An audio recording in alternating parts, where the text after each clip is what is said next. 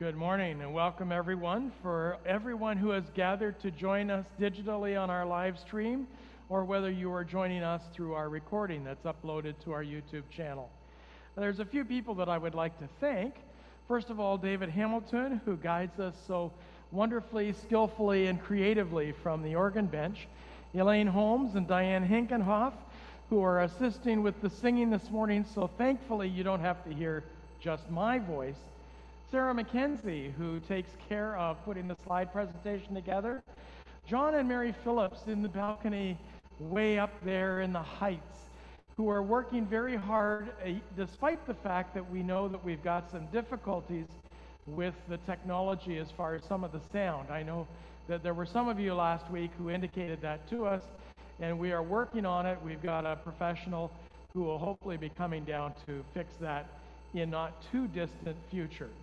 To Stu Metzger, who is take care of the building for us, and while he was away on holiday for the last week, it has been Ralph Knowles and Jack Nanskaville who have been taking care of the chores that they can. John Phillips and John Brash who take care of the finances. Thank you to everyone who makes all of that happen. When we're reading on the screens, which is always, the red print in bold is for the worship leader to read. In this case, that's me. And the black print in bold is for everyone to read together as you follow Mary Phillips. Let's try that as we acknowledge the land on which we are privileged to gather. For thousands of years, First Nations people have lived on this land and by these waters. This relationship is at the center of their lives and spirituality.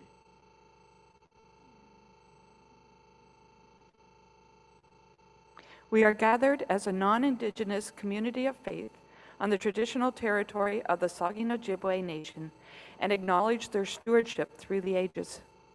We seek to live together in respect, friendship, and peace. Jesus calls us into the world to love one another as we are loved by God. There are a few announcements that I'd like to highlight for you. First of all, donation tax receipts are almost ready. So, to ensure smooth delivery for both paper and email receipts, we need to make sure we've got your correct contact information. So if anything has changed in your email or mailing address, please be certain you notify the church, and that way we can get the paperwork to you as in a timely fashion. For those who have received their tax receipt by mail last year, but would like to receive them by email this year, then give John Phillips a call. You'll see the information there, and you can find his contact information on our website as well. Believe it or not, there is a savings to the church if we do it by email.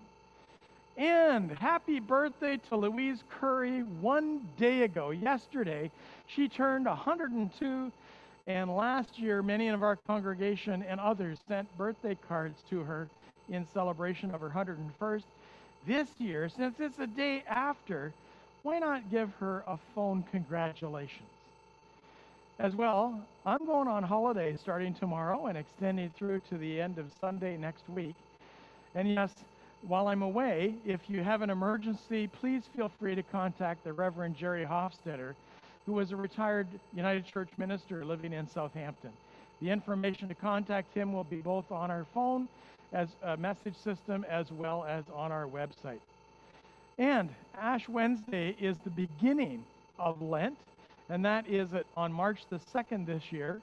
So at 7 o'clock on March the 2nd, there will be a worship service marking the beginning of this season of contemplation. If we are able to worship in person for the imposition of ashes, then things will change. But if you wish to have ashes delivered, give me a shout and we'll make sure that that happens so that you can do it remotely in your own home. As well, our annual congregational meeting will take place on Sunday, February 20th. That's in 3 weeks after the live stream worship service. So please feel free to participate by Zoom. All the information for that meeting will be forthcoming on our website. All members and adherents are encouraged to attend. At the end of February, which is really the last Sunday just before Lent, there will also be a service of prayers with the music of Taizé in France. If you long for a service that is deeply spiritual, filled with silence, time to contemplate, and refrains that are sung as a mantra for meditation, this is the service for you. As well, we want to support the local food bank, and this time, because we doubt that we'll be able to get together for the annual pancake supper on Shrove Tuesday, which is the day just before Lent begins, we have a goal of serving all 112 households that make use of our local food bank. And so we're going to give each household a box of all-in-one pancake mix and a small bottle of real maple syrup as a bit of a treat for the beginning of Lent. So if you wish to contribute to that, please make your check out to Pancake Supper, or rather make it out to Kincardine United Church and put in that it is for Pancake Supper. As well, we'll be studying Emergence Christianity from Phyllis Tickle during Lent. Begins on March the 3rd, and then it skips a week, and then we'll begin again on the 17th of March and continue for a total of 6 weeks. More information will be coming on our website with Zoom link. The Lenten devotional booklet, Lesser Evils, Daily Reflections on Seeking Wisdom, is now available. I have delivered 3 copies so far, and I know there are others that might want them. Just give us a shout, and we'll make sure you get a copy.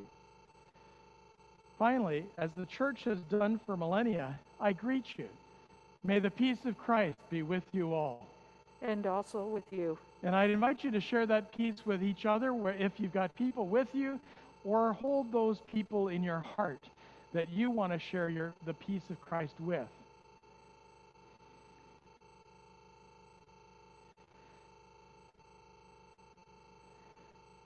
As we remember and trust in God's presence amongst us and within us, surrounding us and supporting us, let us prepare ourselves for worship.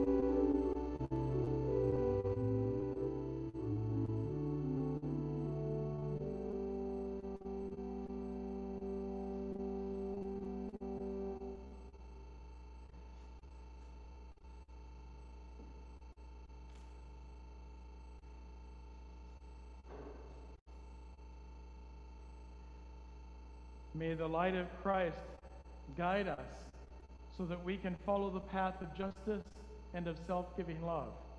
In Christ's name, may it be so. Let's join together in the call to worship and prayer of approach that you'll find on your screens. Come to worship God in this now familiar digital space. We come seeking meaning and purpose and wonder. Come to discover the ways that the risen Christ lives within us all. We come yearning for nurture and for strength in our living. Come to chat in prayer, connected and unified by the Spirit. Here we are, Creator God, opening our hearts to you. Here we are, weary and worn by 2 years of pandemic, longing for the old familiar ways of being and becoming. Here we are, wondering at those ways and how they need transforming.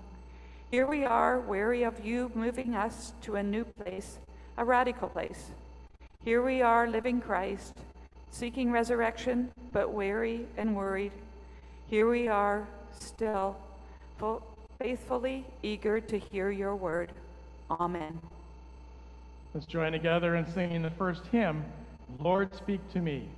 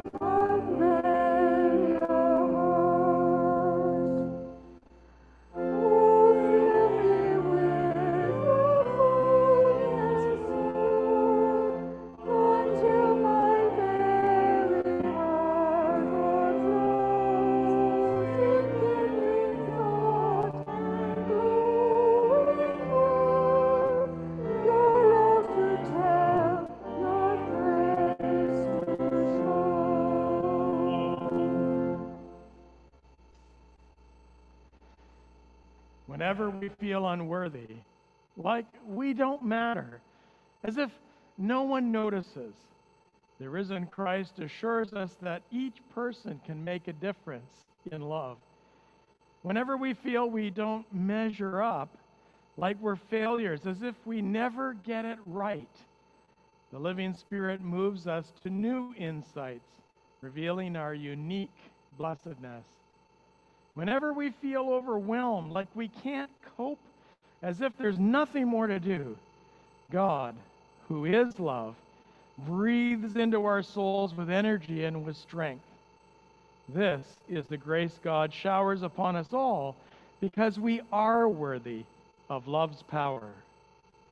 As we accept God's blessing and grace, let us take time to commune with God soul deep, opening ourselves to possibility and to promise of transformation as we pray.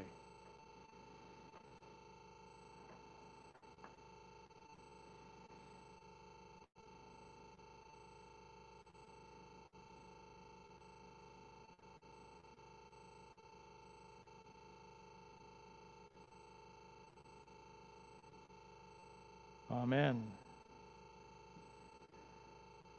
So often in times like this pandemic, in times when people feel ever more isolated or alone, We need the assurance of God's presence with us, even when it's hard to perceive. So, let's share this story.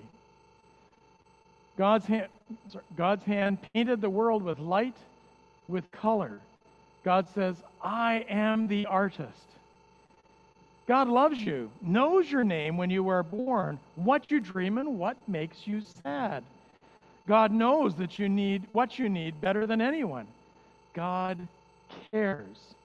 God says, I am your parent. When people are in love, they kiss. Parents braid hair and friends talk on the phone. Kids hug their dog. It's love.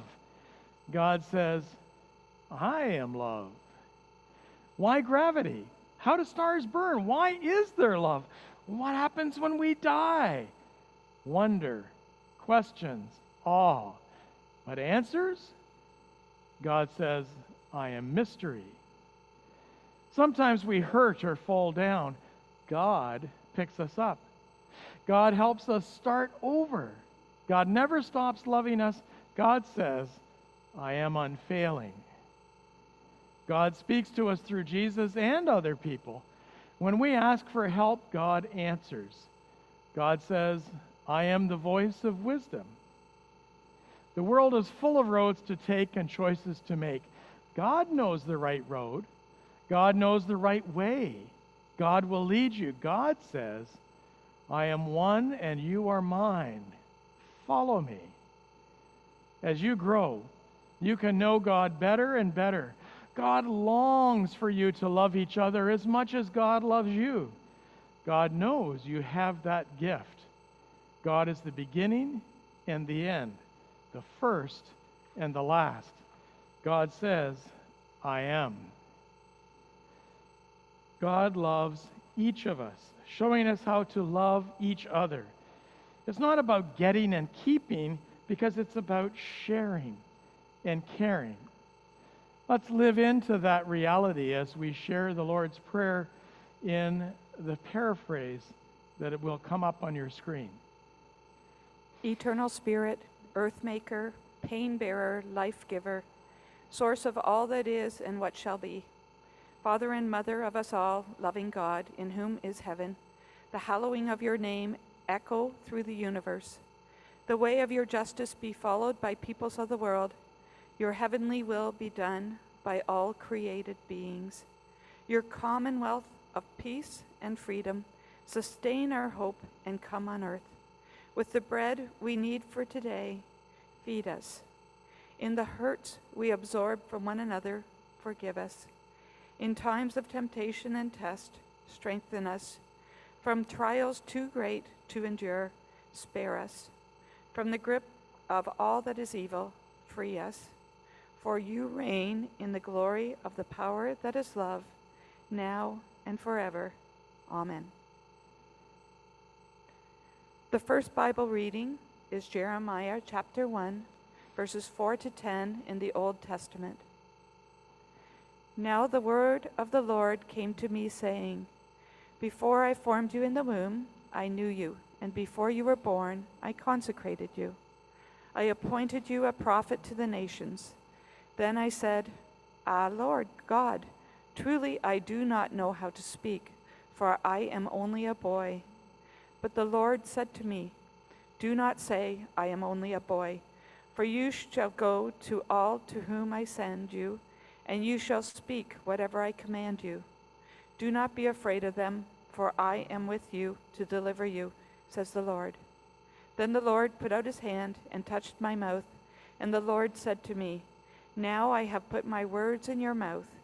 See, today I appoint you over nations and over kingdoms, to pluck up and to pull down, to destroy and to overthrow, to build and to plant. Let's join together in singing the second hymn, Jesus, Teacher, Brave and Bold.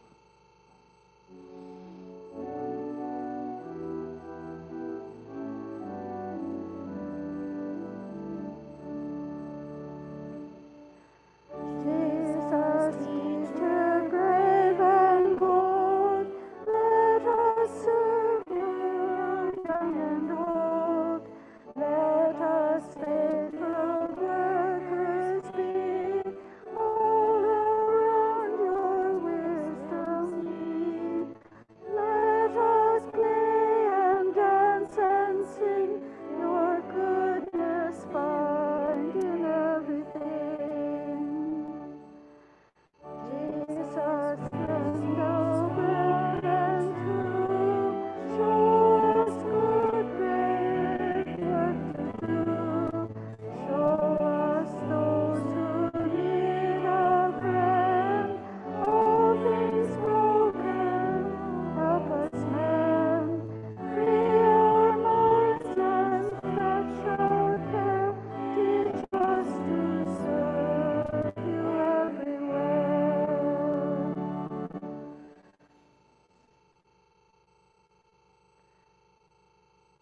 The second Bible reading is Luke chapter 4, verses 21 to 30 from the paraphrase, The Message.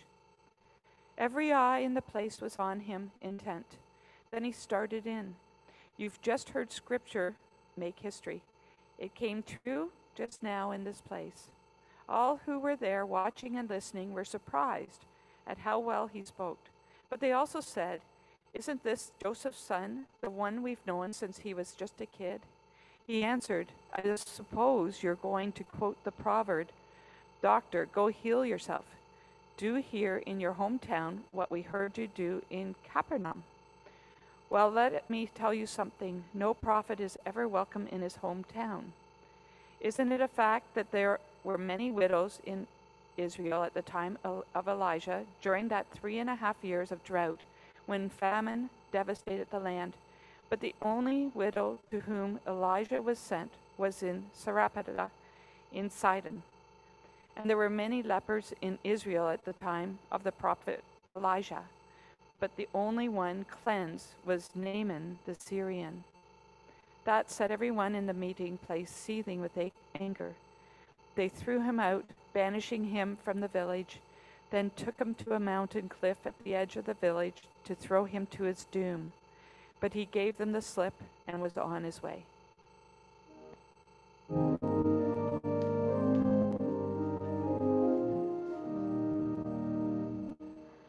Great living God, never fully known, joyful darkness far beyond our seeing, closer yet than breathing, everlasting home. Hail and Hosanna, great living God.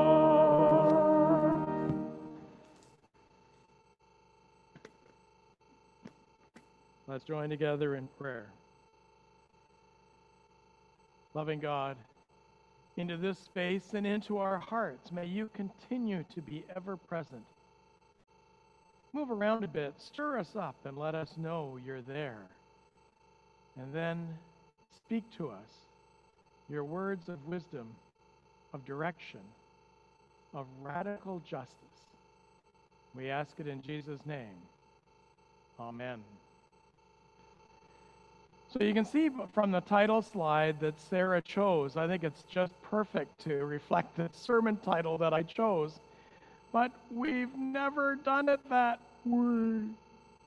I think it's really hilarious because so often that's exactly the kind of thing that I hear over and over again in churches, whether this one or others I have served or those that I run into all the time, including the home congregation in which I grew up.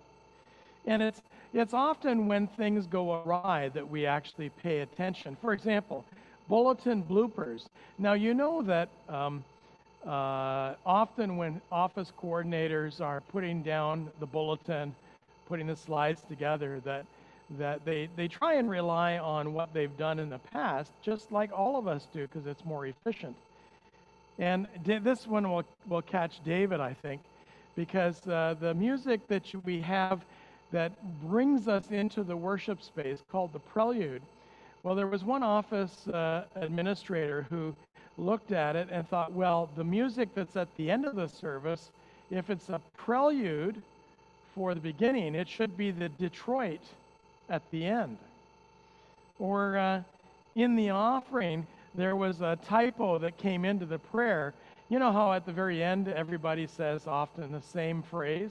In this case, it was the prayer to bless the offering, and it said, "In Jesus' name we pay." It's those kinds of things that demonstrate to us that when things go differently, it catches our attention, and it makes us focus and realize that something is a little off kilter. And that's exactly what Jesus was doing when he was given the scroll from Isaiah.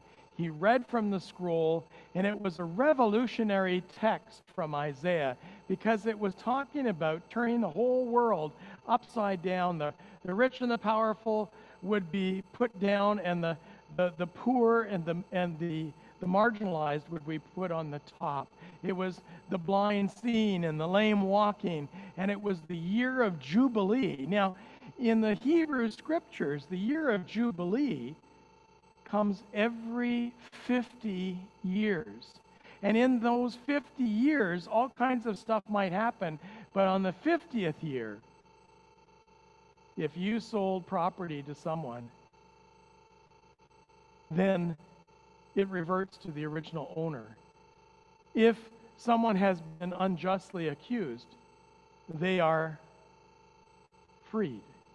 It was a way of turning the world upside down, and it was in the Hebrew Scriptures. It was part of the Leviticus passage that was a command from God through Moses.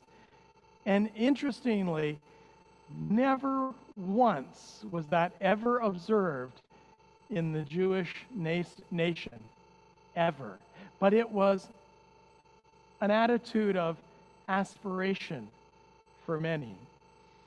Jesus read that, and you could just see the people in the synagogue looking at Jesus and going, "Oh yeah, we've heard that one before. Good one. I like that one. Sure would be nice if that happened." And everybody in the pews, in the chairs, standing around are all thinking. And that's because I feel like I would be one who would be lifted up, who would be liberated, who would get real justice. And Jesus, as he's rolling up the scroll and handing it to the assistant that takes care of it, says, "In your hearing, this has come true." Now that's basically Jesus throwing down the gauntlet and saying, I'm here to proclaim that we need to make this happen in the here and now. Now, a lot of the people in the synagogue were proud of Jesus because he had made a name for himself.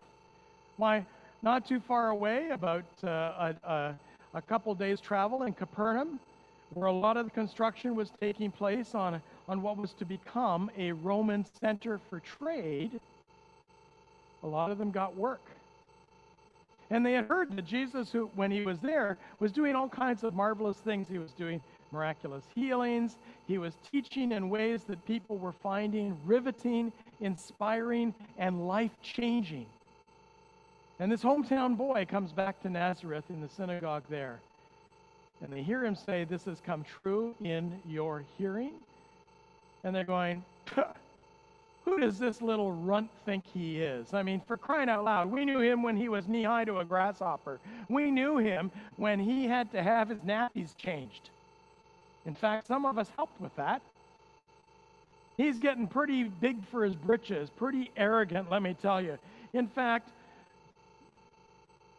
what business does he have of telling us, who've been around for a while, who've got the scars of life to prove it?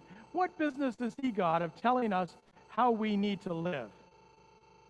And then Jesus answers it almost as if he would hear their thoughts. "Oh, I know," he said, "you're going to say, 'Physician, heal thyself.' Because after all, you're thinking that, gee whiz, why haven't I done what I did in Capernaum here in my hometown? What's so special about the people in Capernaum? Is it because they have all the money and the wealth and the power?" He says, "Remember, there was a whole bunch of widows, and yet Elijah was only sent to one. There were a whole bunch of lepers, but Elisha was only there to heal one. And he was an outsider. He was a Syrian, for crying out loud. He was the enemy. But," Jesus said, "it's not just for us only.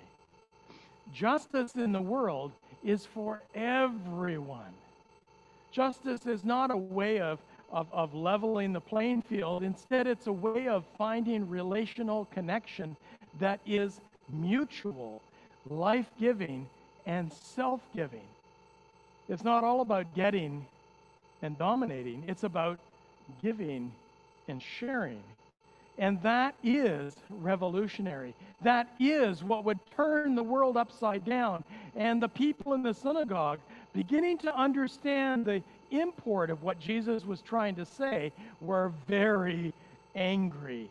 Why, they rose up and they carried him out of the synagogue, and they trussed him up and took him to a cliff on the edge of town. And believe me, in that area there were all kinds of cliffs. It's pretty rugged terrain around the Sea of Galilee. And there they went to throw him off the cliff. But as the scripture that Mary read this morning says, he gave them the slip. We have no idea what that means. Was it that his disciples spirited him away? Did they intervene? Did his family intervene? It doesn't really matter, because he had made his point, and the people of his hometown, had to wrestle with the reality that what Jesus was bringing was not a comforting message. Aw, isn't that nice? You know, purring kittens and baby puppies. No, this was radical. This was a life-changing call to justice. And it was also one that required them to look at themselves and the society of which they were a part, and to truly consider, take the step back and recognize the inequities, the injustices, the wrongness of how they had come to find life familiar. I was watching a movie on Friday night.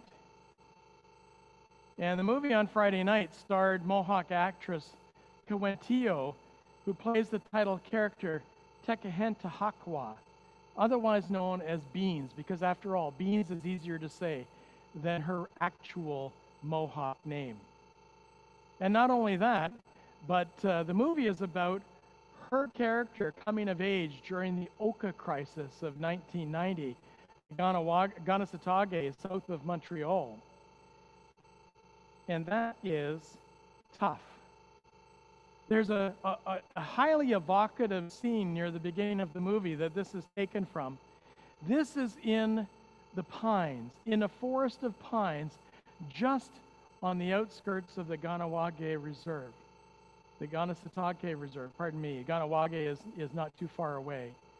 And you may notice in the foreground and in the background there are headstones, because it's a graveyard. It is sacred land where the ancestors have been buried. And the two girls, Beans, who is on the right, and her little sister on the left, are dusting off the headstones, and they're picking up the twigs and stuff from off of the graves, trying to clean it up and pay respect to their elders. And the youngest one finds golf balls, dozens and dozens of golf balls, and puts them in her shirt and carries them away to the edge of the gravesides, and they bury them in piles of leaves as a tribute to the problems that they were having, because the whole point was the dispute between people of Kanesatake and those of the white neighbors who had taken over their land was that they wanted to expand the golf course into this burial ground in the pines. Then they hear shots, repeated shots in the background, and they run terrified to their mother. And there they come to hug her, and they're told that everything's okay.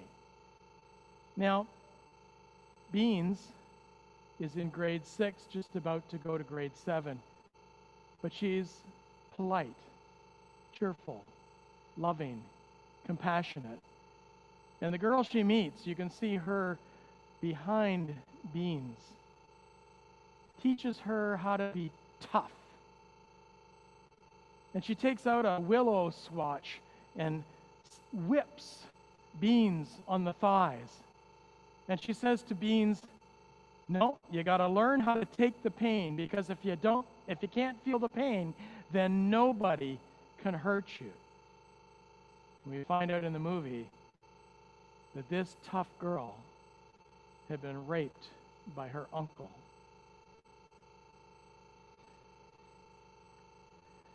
These were the barricades that were put up during the Oka crisis in this dispute over the pines and the golf course wishing to expand. Up on the top of the picture is the barricade that the Mohawk warriors had put up, and at the bottom is obviously the Sûreté de Québec, basically the equivalent of our OPP.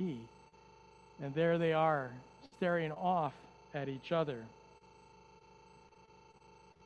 And they start to they're pointing their rifles at each other and their guns. You can see in the background the Sûreté de Québec officers. But on the other side, the Mohawk warriors, too, behind their barricade, had the guns leveled, ready to fire. And the women, the one in pink in the middle being their pregnant mother of Beans and her little sister, go into the middle and face down both sides, because they knew that justice would never come at a gunpoint. Justice would never be found in such a fashion. My brother-in-law, Richard Chambers, was working in 1990 for the Justice, Global, and Ecumenical Relations Unit of the United Church of Canada, and he was sent to Kanesatake to live there in solidarity with the Indigenous residents and to try to build bridges of understanding. I was on the phone with him every night with my then wife, Nancy. And we didn't have cell phones back in those days, and it wasn't easy to get in touch with him. But when we talked, he told us of the fact that he was working to find enough food for the residents on the reserve to eat, because people had blocked it off so much that nothing was let in. In fact, when some of the women had decided to go for a shopping trip to get groceries and decided to cross the water in a boat, when they went into the grocery store, they were denied service because nobody wanted their kind there. This kind of prejudice devastated Richard, and I can remember crying with him on the phone at the stories of injustice that he would share. And then just this week, we heard from the Williams Lake First Nation the fact that 73 possible unmarked graves were discovered at a former residential school through ground radar. And all I could think was, here we go again. I remember reading this in October of last year on Orange Shirt Day about Phyllis Webstad, who wrote the Orange Shirt story. On the left-hand side is Phyllis at the end of her first year at residential school in Williams Lake, which is just 2 hours from Canoe Lake. That's the residential school she was forced to attend. On the right is Phyllis at 13 years old with her firstborn son. That conception was a direct result of trauma at school, away from home. If you can't find love anywhere, you seek for love everywhere. And there's Phyllis Webstad as she is now, the executive director of the Orange Shirt Society. At 27 years of age, she went to put her life together again, and she's been working ever since. This is an injustice within our own country. And right now, I'm feeling uncomfortable because I feel helpless. I don't know how to change these things. Oh, sure, it's fine and dandy for me to preach about it, but what difference is that going to make? How are we going to correct the injustices of over hundreds of years of racism against our indigenous peoples? And then I think about the prophet Jeremiah and the passage that Mary read to us this morning. And I think about the reality that in Jeremiah, he says to God, who am I to be a prophet to the people? Who am I to tell them how to make society, the world they're living, more just? Who am I? I'm just a boy. I'm inexperienced. I don't understand. I don't have the words. I don't have the tools. I don't have the wisdom. And God speaks to Jeremiah and says, hey, hold on. Don't worry. I formed you before you were even born. So you need to know that you've got everything you need within you. Not only that, says God, here, sending an angel. Angel is just another word for messenger. And the angel held up a coal to give him the words that Jeremiah would need. This young prophet, afraid and fearful, unsure of himself, kind of like a stuttering Moses, if you will. And God said, don't worry. Wherever you are, whenever you are trying to proclaim for justice, for right relation, for reconciliation, for self-giving, for love, I'm right there with you, in you, beside you, strengthening you, encouraging you, giving you everything you need. Trust me. And I can just imagine Jeremiah thinking to himself, but I've never done it that way before. And God smiling and saying, so now's time to learn. And so it is for us. Amen. Let's join together in prayer.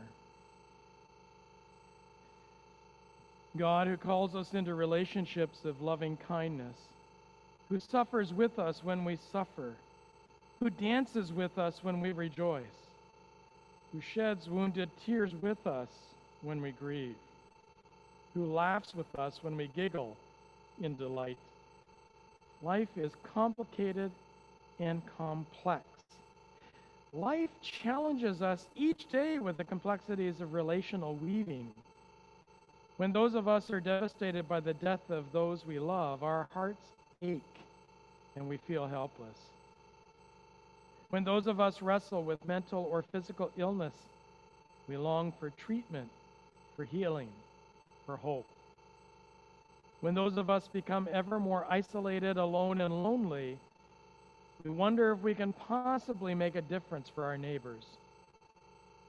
In the complexities of these relationships, our compassion and our caring arise in silent prayer for ourselves and for one another.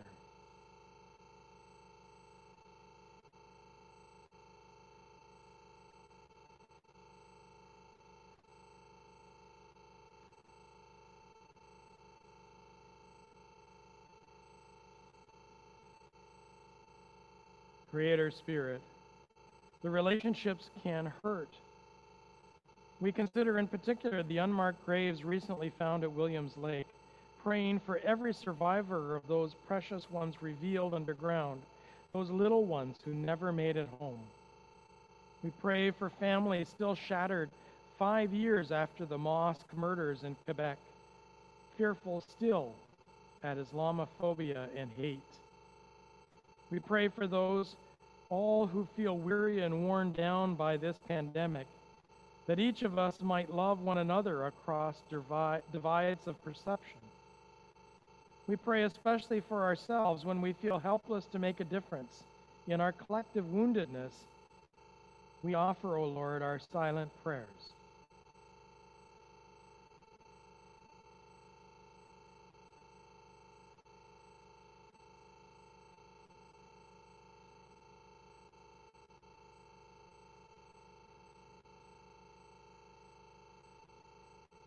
In sighs too deep for words, may your healing power transform our systems and our perceptions. May your guidance lead us to do justice through listening through reconciliation. Amen.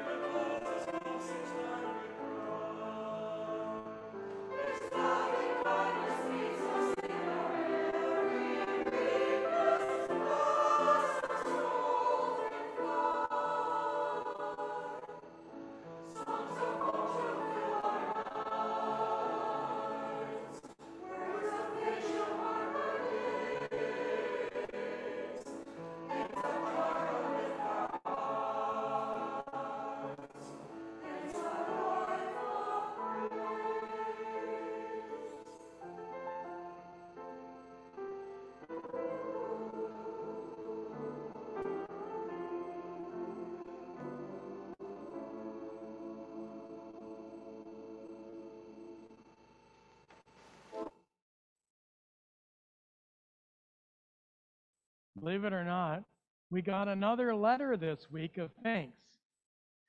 It was a thank you to Kincardine United Church for the generous gift of $750 last year. It was to spiritual care in Grey Bruce. So here's what the letter told us our gifts help to support.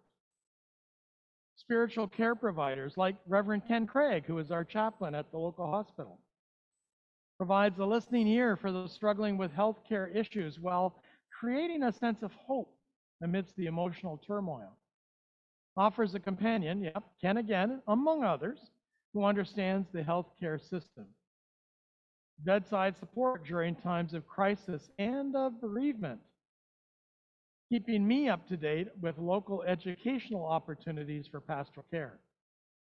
Listens deeply to the things that matter to your health and advocates on behalf of patients. Now, where does your gift go, or our gift, the one that we made through the Membership and Mission Committee? Directly to Grey Bruce Healthcare Chaplaincy Council with no administrative fees. 80% support pastoral care providers like Reverend Ken. To every hospital in Grey Bruce, as well as residential hospices, and for the palliative care outreach team. This was a quote from, not Ken Craig in this case, but one of the pastoral caregivers. The palliative patient I was visiting last month died in hospital this week. I was actually in hospital for an unscheduled visit, and I was able to get to his room and pray with him as he took his last breaths. His friends and family really appreciated me being there, especially with the COVID-19 restrictions for visitors. So, Kincardine United Church makes a difference beyond these walls, and that is how we are living into our collective faith as a powerful witness. Wow.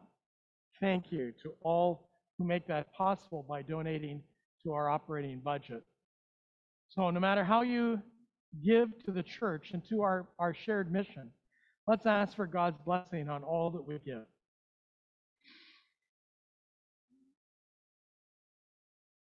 Sometimes we just don't think about what we give, oh God, we just do it.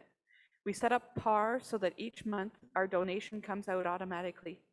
We go online to donate electronically, or we mail in a check. We might arrange for the church in our will or through our insurance policy. Every donation of our time, our talent, and our treasure, however, becomes part of the tapestry of our mission in the world. Bless what we give, we pray, no matter how we give, as our joyful answer to your call to reach out in love to the world. Amen. Let's join together in the final hymn, Your Hand, O God, Has Guided.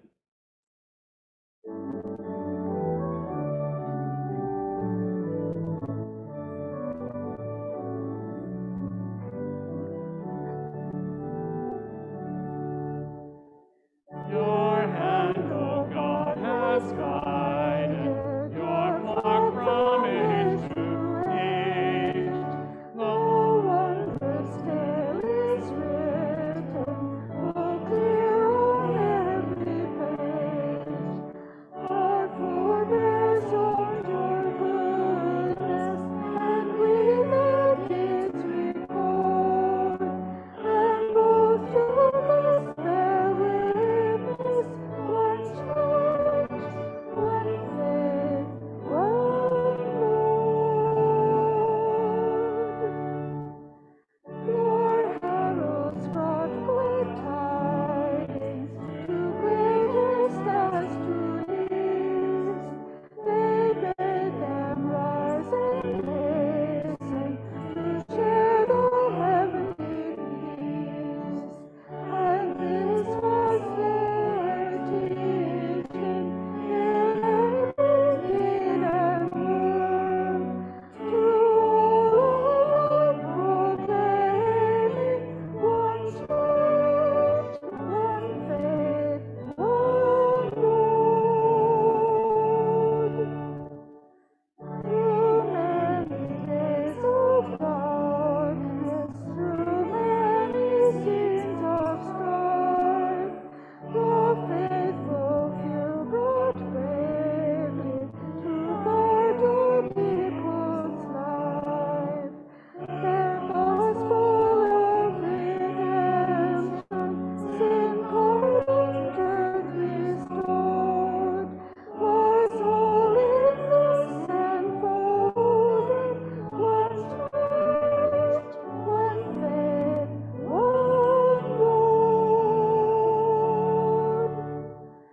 And we shall really faithless, lest hearts will hands hang down.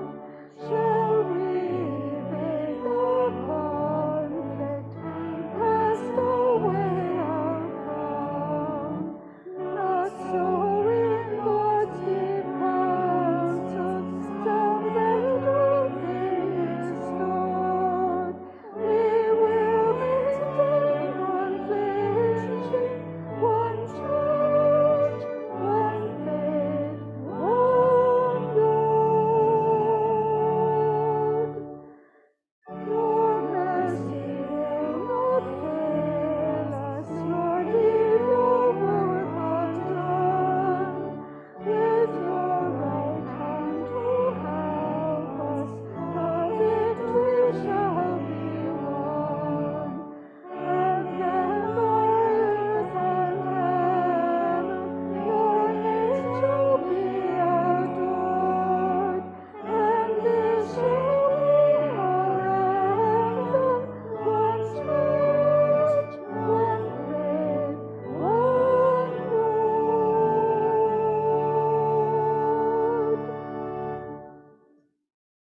Now go and be justice makers, as those gathered by the one who sent love, upheld by the one who came in love, sent out in the power of love. Go in peace for justice. Amen.